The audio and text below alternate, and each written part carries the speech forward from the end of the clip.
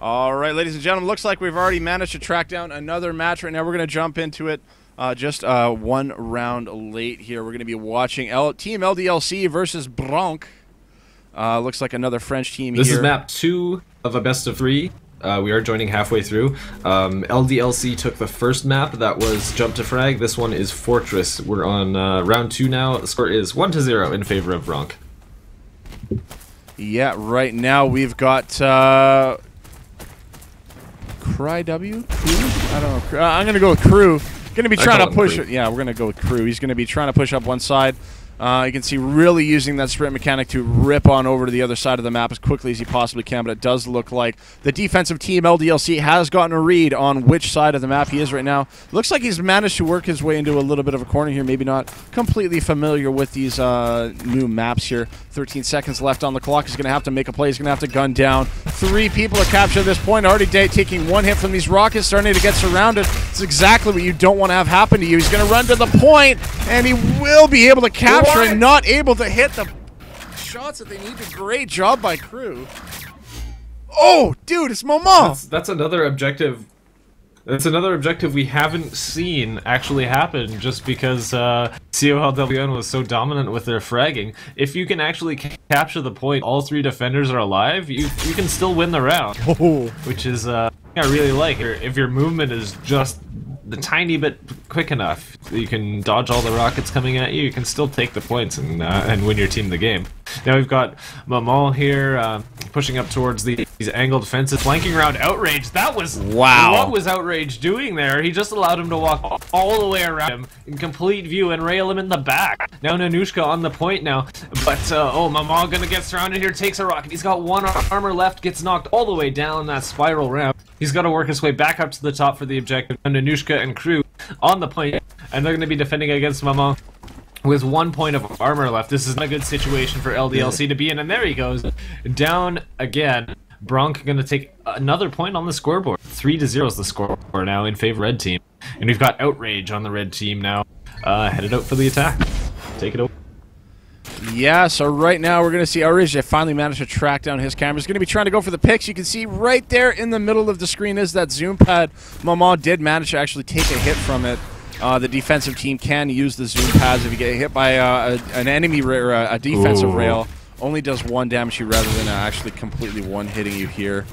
And now we are going to see Outrage just going to try to continue to work the angle, see if he can get any picks. A lot of spam coming in. Mama getting a little bit risky out there, peeking out there for a second. Look at this, still trying to get an advantage. Ooh, misses that rail, gets hit. Oh, no. And, not a good look right now. He's getting down to 1 armor. 4 seconds left on the clock. He's going to have to make a break for it.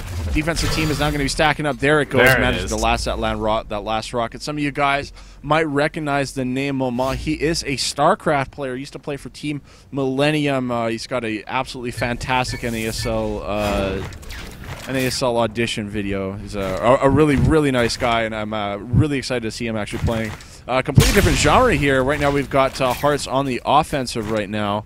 We're going to see him making his way around the side. We're going to see Krug looking like he's going to be setting up for the flank here. The defensive team has already got a huge flanker just set up.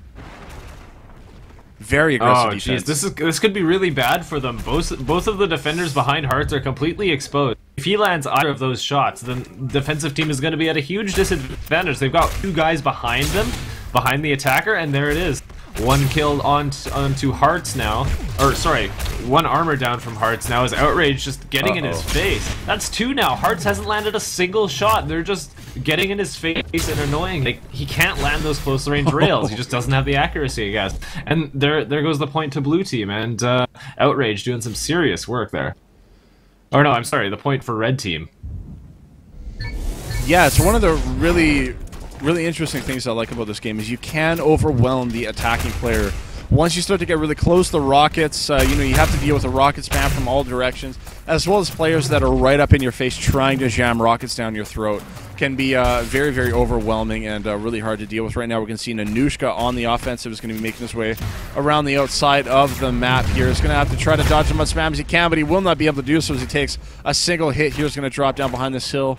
And you can see Maman's going to see if he can get one of these rail hits and not going to be able to do so. Is going to whiff here, waiting for that rail gun to recharge. Another spam rocket coming in and connecting with the face of Nanushka. Maman missing that rocket, that rail. Nanushka down with a single HP remaining. He's going to have to be incredibly careful. And there goes Maman just rushing him down, shoving a rocket right in his face. The score now 2-4.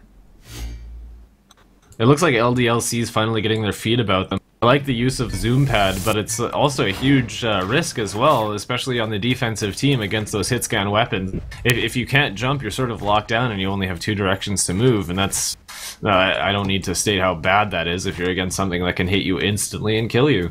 And we see Drizzler now on the right-hand side of the map, flanking around. He's got Crew, Outrage, and Nanushka all on him, though. They know exactly where he is. We saw this this route being used by COLWN. I think it was Wins.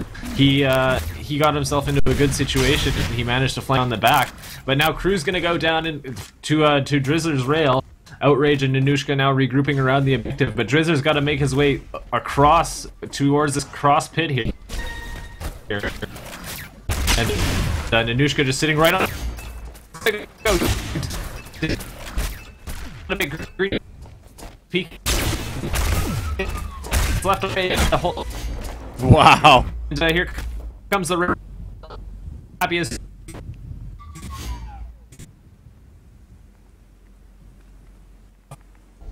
And he waited for. It's just off that 3. Well, they've really reversed their. We've got Crew headed around the left-hand side of now. Just and rotate backwards to where he came from. Still have a beat on him, and I don't think Crew is going to make much progress unless he lands an open frag here. And he's advancing on Maman through these angled cages, but it's going to get him now. He's in a bad situation, takes 1 hit from the defending Hearts out of position. Now he's going to get taken down there by Crew. And now Drizzer, lone man left along on the point, and Crew's going to be working his way around that pole. Going to take down Drizzer. Excellent shot there from Crew. Working those angles to perfection. Taking another point for the red team, and Branque gonna extend their lead now 5-3 on Fortress.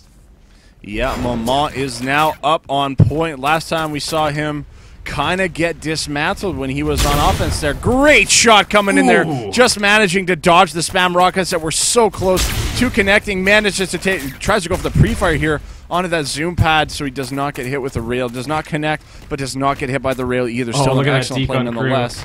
And look at this. Crew thinks he's still here around this corner here. Crew is trying to dance around him, but he's not actually there. Maman is now on the other side of the map. Crew looks like he might come in with a flank. Maman is going to hear him, though. He's going to go for the shot.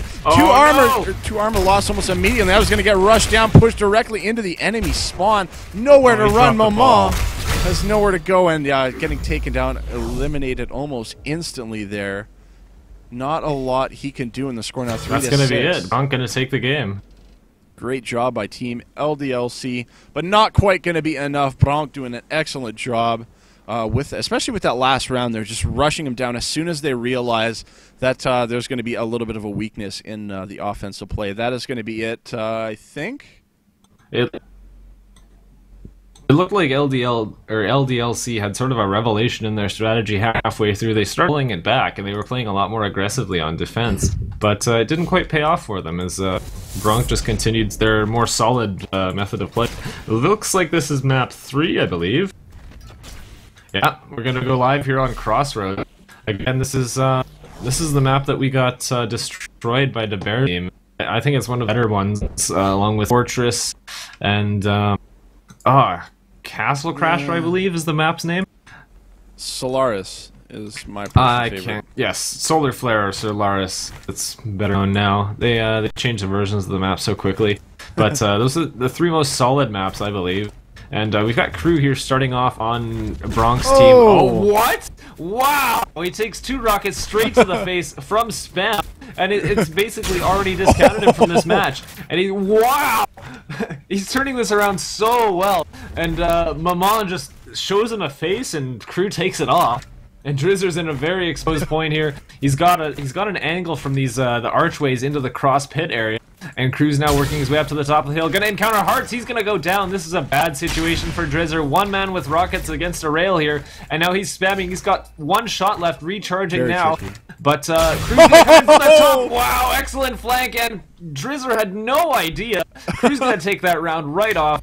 Branque know what they're doing on this map, it seems, and LDLC's got to react really quickly to this sort of thing, because, I mean, Drizzer was not at all prepared to be come at from that rock over there, from behind the objective. Yeah, I don't think... I know I've never personally seen that before, but I don't think that they've seen it either, and now we're going to see Drizzer's going to be making his way around the outside failed of trick the jump. map. Yeah, looks like now he's just going to be abandoning that entirely. He has been exposed. The defensive team knows where he is, and it looks like we're going to see them set up for a bit of... we're going to see Crew's going to be standing up here on the zoom pad. Drizzer now is going to be pushing in and see if he can land any hits here. Not quite ready to deal with the zoom pad. Almost falling into the water there, so close. Oh, boy. Getting hit by Willen Rockets. Now he's going to start getting rushed down. Outrage is going to start pushing in as well, and Nanushka is going to be able to go down, but nonetheless, Nanushka able to land that last hit. The score now 0-2. Yeah, LDLC is, they don't seem to grasp the concept of staying not surrounded. I mean, Branque is doing an excellent job of rotating their defense. As soon as they locate the attacking team, they just surround him and force him to make stupid mistakes, like you saw LDLC do there. They got frantic, started spamming rails, and they weren't picking their shots appropriately. Outrage was just acting as bait, where Drizzer's currently standing at that angled fence. But we've got Outrage here. Mamal coming down from the zoom pad. He's gonna get taken down right away by Outrage, opening things up here. Outrage gonna move on Drizzer now. Drizzer just baiting him out. Hearts coming in from behind. Outrage gonna take some fire from the objective side. And Hearts sort of exposed now. Outrage has a target, but he's still focusing on Drizzer behind that fence. Outrage now moving in towards the objective. Heart gonna look to intercept him. That rail gonna come out now, but he's got the goal. He just barely survived that with one shot remaining of armor. And if LD had spammed a tiny bit harder, they might have been able to force him off the objective there. Yeah, and LDLC Mama on attack now. I quickly checked the amount of rockets that they had left at the end of that. Both of those players were literally like 2 pixels away from reloading another rocket to kill him. And he had 1 armor left, so just down to the wire there. Momon now is going to be moving around. Just a matter of timing, huh? Yeah, you have to be really conservative with how you want to use those rockets. If you whiff too many, then it could cost you the round. I think that's what we saw in that last round there. We're going to see Outrage going to try to push in. He's really close to Momon now, but will go down. But that has given Crew and Nanushka the opportunity to reposition. He doesn't see Crew. Oh, Crew with the flank right now, and Momon is going to be able to pick off Nanushka here. Crew's going to try to make his way in, but he's going to have to do it soon. And there's the pick. Momon takes the round.